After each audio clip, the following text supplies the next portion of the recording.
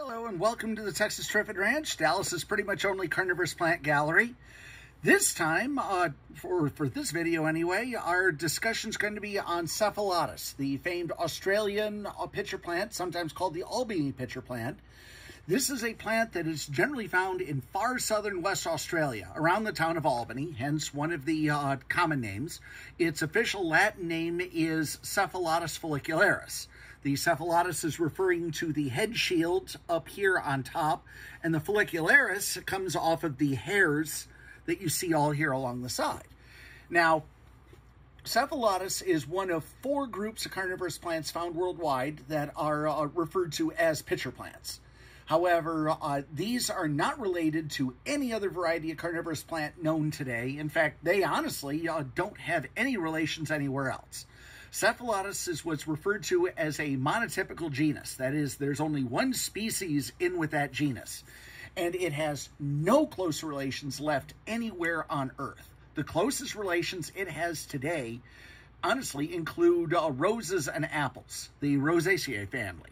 The problem is that they separated from Cephalotus's ancestors about 90 million years ago, back while the dinosaurs were still in charge and the first flowering plants took off. Now, that's about the only thing that they have in common with any other plant. Now, one of the other interesting aspects here, considering that Cephalotus has been carnivorous, apparently has been carnivorous for a very, very long time, is that this is the only carnivorous plant that produces leaves that are separate from the traps. Now, you can't really see them over on here all that well because they tend to go ahead and bring them out here during the winter. But you will actually see little leaves, almost like paddles, that will come on up that are purely for photosynthesis. Every other carnivorous plant around that has leaves adapted for catching prey have that do not produce a separate leaf form. They may produce variations on that, what are called phyllodia, but in this case, these actually go ahead and produce separate ones. Now, the trap itself works just like any other carnivorous plant. In fact, just as a little side mention, this individual plant over here is it's part of what is referred to as a cultivar, a particular form that's bred for particular traits. This is the new cultivar Elizabeth that was formally described in 2018. The breeder, really nice person, I might add, was able to go ahead and get me samples here just before it was formally described. And these have been in this enclosure now for about 2 years. This is the Antarctica in Decline enclosure. If you go to the Triffid Ranch website, you can go ahead and look under enclosures past and present and go ahead and see all of Antarctica in Decline. And part of the reason why this is called Antarctica in Decline is that because of the current distribution of Cephalotus, there is a suspicion that there may have been a lot of Cephalotus growing in Antarctica before it froze over. In fact, I love to tell people, if I had easy access to time travel, go ahead, borrow my grandmother's TARDIS and go out and visit anywhere I wanted to.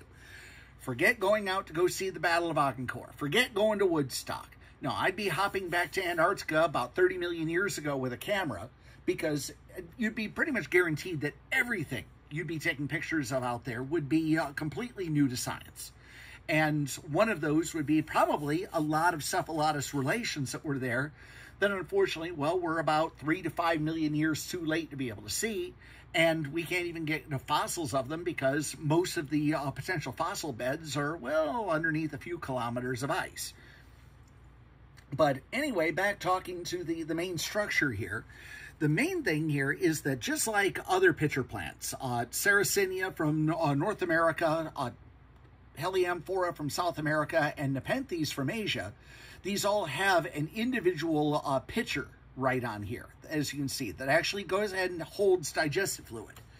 Now, insects are attracted both by secreting nectar all along the lip here, and also on the underside of the trap, or under the underside of the lid, and you'll also see these distinctive patterns. Now, unlike Sarracenia or Nepenthes, I have yet to find any cases of these fluorescing under ultraviolet light. Many carnivores will fluoresce under ultraviolet. I have yet to find any frequency where Cephalotus will fluoresce. That's not saying that it won't. It's just saying that, well, I haven't been able to find it yet, and I haven't heard of anybody else who's found an example of Cephalotus fluorescing. That said, one of my suspicions right now, and this is purely non-scientific, is that the particular scalloping that you see along the inside may itself be an attractant, in the fact that since most insects do see an ultraviolet, they'll at least go ahead and pick up the red glow of the chlorophyll inside of the plant. That at about 380 nanometers, you'll actually see a low red glow coming off this, just purely off of the chlorophyll inside photosynthesizing. That possibly the between the chlorophyll and then the darker coloration on both the lip and the underside of the lid may be enough to go ahead and draw insects in further. Now, one thing that they do have in common, and this is purely convergent evolution with various plants such as Nepenthes, is that they have this individual wing or ala that grows up the front. And that's there to allow ground-dwelling insects to be able to go ahead and climb up. The difference here is, as you can see with this big one here, you have multiple ala there. You've got one on each side and then this big flat paddle here toward the front. So insects are able to go ahead and climb on in, and just like with A. Nepenthes, they climb inside and find that the inside is very, very waxy. They go for more nectar glands on the inside, fall inside, and fall into digestive fluid that's down here on the bottom. When the plant, the insects drown in that, then the plant digests them and is able to go ahead and absorb the nutrients in order to be able to grow in places where other plants can't. Today in Australia, the Cephalotus populations are definitely threatened. They may be endangered here before the end of the decade, mostly due to habitat destruction and due to overcollection. And going ahead and raising these in captivity is going to be absolutely vital in order to take pressure off from poaching and to go ahead and preserve populations that otherwise would die out as increases in sea level will go ahead and flood out a lot of those areas. That, in fact, many Cephalotus can be found directly on top, directly along the ocean, and have a distinctive worry about being flooded out here before too long.